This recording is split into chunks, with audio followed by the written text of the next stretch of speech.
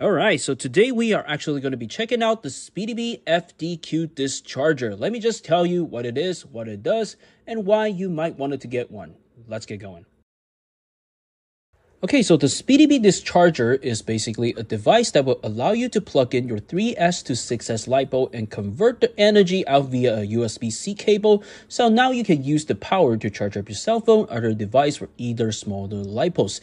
So to operate the charger is pretty simple. You can just plug in your XT60 plug. You can see this is a regular 6S LiPo that we have sitting on the bench.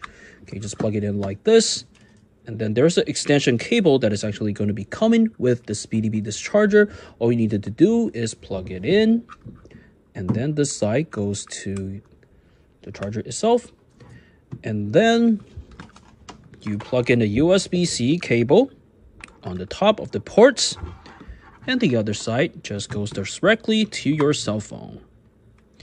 Okay, and after a few seconds, you can see that this is actually charging up your device. So very, very nice. So the operation of this charger is very simple, and you do have different output options by plugging in different LiPos. So if you plug in a 6S LiPo, you're going to get about 60 watts of output. And if you plug in the 4S LiPo, you're going to get about 40 watts of output. And if you plug in the 3S LiPo, you're going to get 30 watts of output. So on the website, it doesn't say 5S. So I would assume that based on this sequence, probably if you plug in a 5S, you should get about 50 watts. But none of us generally use 5S, so I don't think that applies.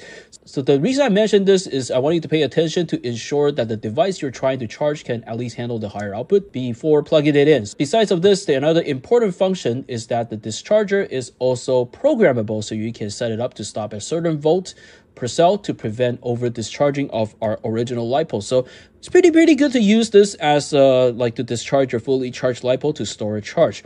So in order to program this, you can see that there is a gear button right here. If you just press it one time, you can see that it's basically going to be showing you the cell level from each, the voltage level from each cell.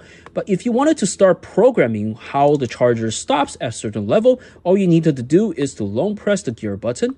You can see that right now the number is actually blinking. This is an indication that right now the charger is set to 3.8, so which means the charger should automatically stop once each cell reaches the discharge reaches 3.8. So 3.8 is pretty good for storage charge. So if you wanted to change this value, very simple, just use these two buttons to like switch up and down. So I believe the lowest that we can go is about 3.5, I believe, or 3.4. Let's just press it. Okay, actually the lowest you can go is to 3.6. And the highest, let's press it.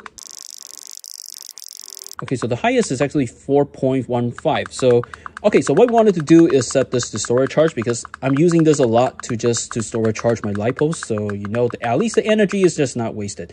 Okay, so once you're done setting this up, all you needed to do is long press the gear button. And basically, it's set up to stop at 3.8. Also, one thing I observe is that once the charger is reaching the designated storage charge value at 3.8, it's actually going to stop and give you like a really loud beep message and show an error code. Don't worry, the error code is actually designed to say that the charger is just stopping. So it's not actually an error, it's just how it was designed to stop the charger. So, yep, if you see that, just don't worry about it. All right, so besides the gear button, let's actually look at the power button. So the power button, you can just short press. You can see that this is going to be how much total voltage add up for the 6 cells. So this is about the max voltage currently that is on the entire LiPo. And this is how many volts that is actually going out of this thing. So we're getting about 8.4 volts. And this is, I believe, it's going to be the current. Another thing that you wanted to pay attention is that if you wanted to power off this charger with the LiPo plugin, you can use this power button. All you need to do is just long press it, and it's going to shut off. And if you actually need to power up the charger again after you power it down, you will unfortunately have to unplug the LiPo and plug it back in. So I don't know why this was designed like this, but hey, this is how it was. You can see that, yeah, you just require it to be doing like this. All right, so this is basically all the things I think you need to know about how to operate this LiPo discharger. And you can see that there is essentially no learning curve. It's really simple. It's a plug and play.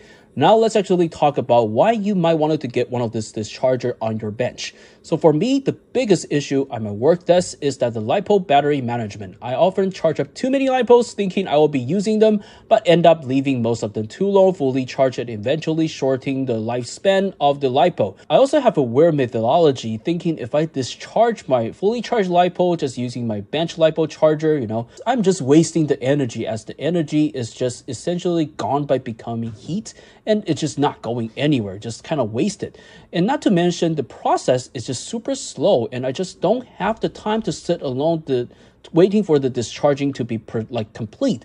You might say, why not just go fly and use up the batteries? Well, maybe you can, but for me, as a father with a 6-month-old child and a full-time job living in the city, finding time to fly is just super challenging. So the SpeedyBee Discharger makes a lot of sense for me right now. I can just take it with me to anywhere I go and use it to charge up my phone device, and at the same time discharge all my fully charged LiPo and increase the lifespan.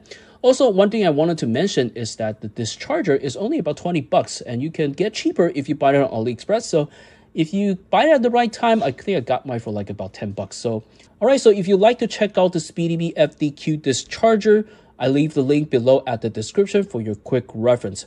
Alright, so same as usual, any questions, please feel free to let me know at the comment sections. And if you like the things I've been doing, please kind of help me to like and subscribe this video. So I will see you in the next one. Happy flying. Bye for now.